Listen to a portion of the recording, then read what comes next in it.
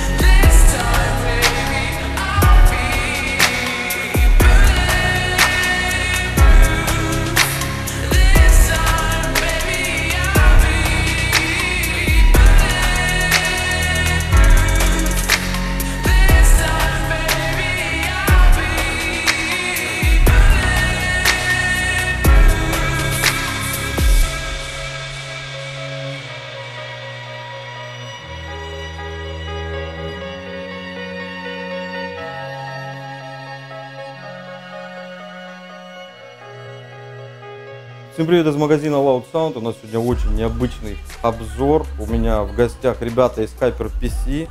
Причем они меня, надо сказать, немного обманули.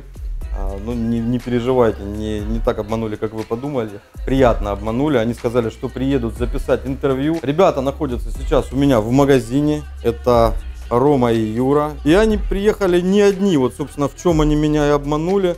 Они привезли с собой вот такую не маленькую, прямо скажем, коробку. И она очень впечатляет. Кто смотрел наш обзор самого большого сабвуфера в мире, у него была точно такая же коробка. Зачем обманули, я думаю, всем понятно, да? Чтобы сделать сюрприз и посмотреть. Да, посмотреть мою реакцию. Я сразу скажу, я не очень эмоциональный человек. Мои вот подписчики знают, что у меня так вот не бывает. Поэтому по делу четко скажем, как что есть. Ребята знали пожелания. Я еще раз историю вам чуть позже расскажу. Если вкратце, я попросил чуть облагородить мне мой системный блок. И что из этого получилось, собственно, мы сейчас с вами и увидим. Ну, сам разобраться, где включается? Да. Вот это? Да. Я такого не видел ни разу. Сейчас я рассмотрю, и я вам скажу свои впечатления. Я, если честно, немного. И буду очень много вопросов задавать. Блин, это очень круто, ребята.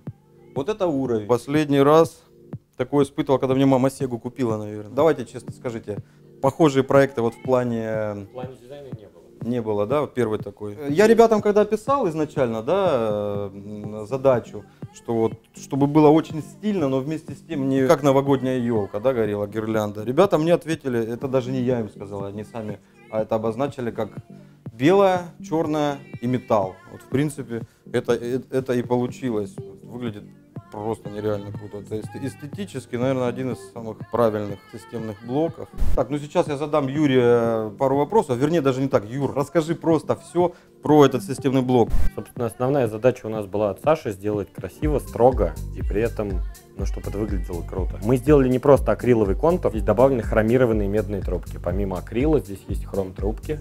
Они идут в процессор и между видеокартами. Это очень красиво. Красота кроется в деталях в этом компьютере. Залита жидкость Майхом Аврора, которая так красиво переливается блестками. Больше похоже именно на автомобильный металлик. Сделана белая подсветка и также синхронизирована вся подсветка всех остальных компонентов. 1080 Ti Strix, одни из лучших видеокарт на рынке, посаженные на воду с отличными показателями. i9 7900 процессор. Хотя с Сашей мы не обговаривали вопрос. Я даже вылезу из кадра. Мы же договорились, не будет. Да, мы договорились о том, что процессора замены не будет, не будем менять материнскую плату, но мы подумали, что, собственно, ну а почему нет?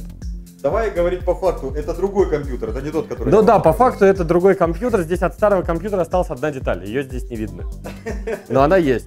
Я напомню, я обратился к ребятам за стайлингом, клянусь. Да, только разговор шел про стайлинг. i9 7900X на данный момент это баланс цена-производительность, особенно для Сашиных задач. Материнка Strix 299E от Asus точно так же. И мы почитали ваши комменты на YouTube.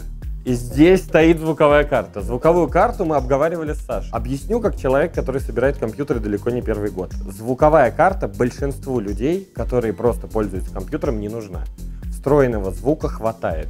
Ну реально хватает для вот повседневных задач, если у вас нет усилка с лампами, если у вас не подключено что-то по оптике или большим джеком, не нужна вам звуковая карта. Здесь мы пошли как бы навстречу подписчикам в том числе, обговорили с Сашей, и у нас самая топовая азовская звуковая карта Essence STX 271. Корпус топовый C700P от компании Master, блок питания тоже от компании Master, V1200 Platinum. Сертификация Platinum, очень высокий КПД блока питания, низкий шум, он модульный, ну как бы все круто, что нужно для 21080 Ti, только хорошее питание. Оперативная память.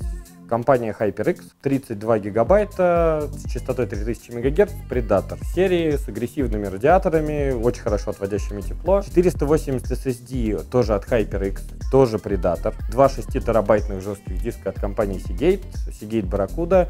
Скорость записи чтения у них практически равна самым начальным SSD-шкам. Переделана крышка корпуса, то есть она срезана под стиль дизайна. Сделана подсветка. Ну, помимо общей подсветки, подсветка логотипа. Также здесь стоит датчик температуры потока жидкости. Можно смотреть, какая температура воды на выходе из радиатора в самом холодном месте системы. Установлены пластиковые панели, чтобы скрыть часть заводских неудобств этого корпуса. Мы это уже практиковали не первый раз. Это здорово, действительно, выглядит очень строго, как черная подложка за колбой. В задней части корпуса мы тоже немножечко поработали, совсем чуть-чуть.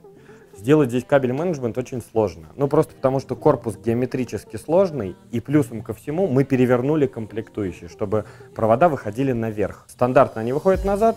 Александр говорил о том, что ему не нравится, что провода выходят пучком сзади. Теперь они будут выходить аккуратно сверху. Мы изготовили пластиковую панель, которая закрывает кабель менеджмент. Что получает у нас Саша, и не только Саша, любой клиент, это пакет документов к компьютеру. Стандартный пакет, расходная накладная, проверочный лист. То есть у нас за каждый компьютер несется индивидуальная ответственность. Сборщик проверяет компьютер, расписывается. Компьютер не уезжает неоттестированным из нашего офиса никоим образом. В листе тестирования отражены основные параметры компьютера, работоспособность USB, кнопок, звуковых портов. А также самое интересное на данный момент – это бенчмарки. То есть мы сможем посмотреть, какие были температуры в компьютере до тестирования и во время тестирования. Как пример, AIDA 64, проверка процессора на температуры в простой 34 градуса, под полной нагрузкой 65.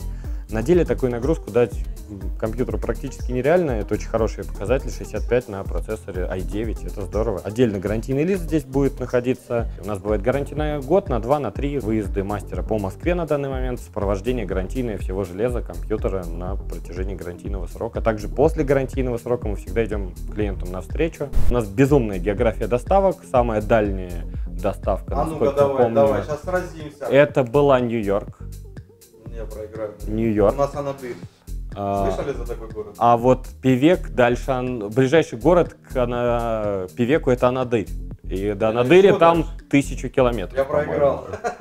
У нас Анадырь, да, самый дальний. Ваша сборка в Нью-Йорке реально находится. Да. И, возможно, не одна, просто часть клиентов просили делать компактные сборки, чтобы брать их вручную кладь. То есть, насколько я знаю, есть в Лондоне, самостоятельно клиент увозил, и куда-то еще, по-моему, в Австралию. Коврик, наш фирменный игровой тканевый коврик, очень приятный. Майку. Модель, размер майки вы всегда можете выбрать на сайте, когда покупаете компьютер. Зимой клиентам мы дарим шапки, летом мы дарим кепки. Саше мы привезли шапку. Хочется отметить подход компании HYPERPC к сборкам других блогеров. Их все вы можете посмотреть у них на сайте. Собственно, их я и смотрел перед тем, как вот решился на то, чтобы обратиться к ним. Очень понравилась сборка академика Костика Заруцкого. Костик, ну у меня комп теперь круче, согласись. Я с тобой еще обсужу это по телефону. Но ты должен написать в комментариях, у кого круче. У меня две 1080 Ti, а у Костика одна 1080. Поэтому все. Надеюсь, обзор вам понравился. Хотелось бы, конечно, побывать в офисе HYPERPC, посмотреть, как ребята работают. Но сегодня мы увидели с вами очень интересную вещь. Это то, собственно, зачем эта компания работает. Финальная выдача клиенту системного блока, какие плюшки вместе с ним выдаются, как их подход вы увидели к работе. И я напоминаю, что у нас будет второе видео. Собственно, это было не запланировано. Вот честно, покажи, ребята вот приехали сегодня. Они сказали, что да, это сюрприз, и я клянусь, это так. А у нас будет вторая часть, которую я вам обещал. Это про мою компьютерную историю. И, собственно, сам системный блок я запущу уже на мониторе, покажу вам какие-то цифры, показатели, расскажу, как я работаю, во что я играю. Очень часто спрашивают, в какие игры и как, может, даже я какой-то скилл покажу. Ребятам спасибо огромное с HYPERPC. Это очень, еще раз скажу, извините за повтор, очень крутой подход. Я был очень впечатлен и удивлен. И буду в Москве, обязательно забегу к вам в гости. Спасибо вам огромное. Не бомбите, пожалуйста, сильно вот эти любители уличить в рекламе. Мне действительно это все по кайфу. И жил всегда компьютерами, всегда интересовался этим. И вот эти люди, одни из немногих, кто в последнее время на меня реальное впечатление произвел. Подписывайтесь на их канал, вот здесь он написан. Обязательно посетите их сайт, посмотрите другие сборки. Пишите ваши комментарии, только я вас очень прошу, очень культурные. И всем пока, живите громко. Парни, ну чё, как вам Ростов? Супер. Ростов бомба, очень гостеприимный. Да, у нас только люди так. Добрые. Это мы еще в японскую поехали. А так бы в русской вам бы и казаки еще спели.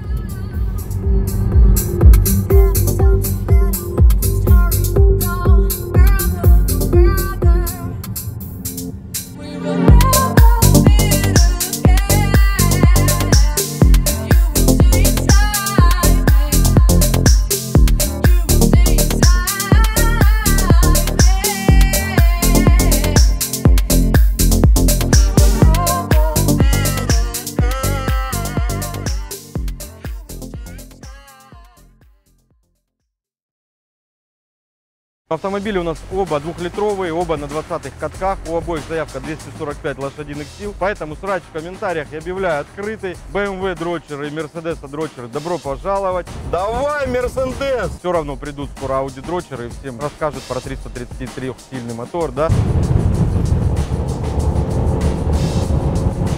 Очень многие люди мечтают сравнить свою бывшую со своей нынешней. Сегодня у нас это произойдет.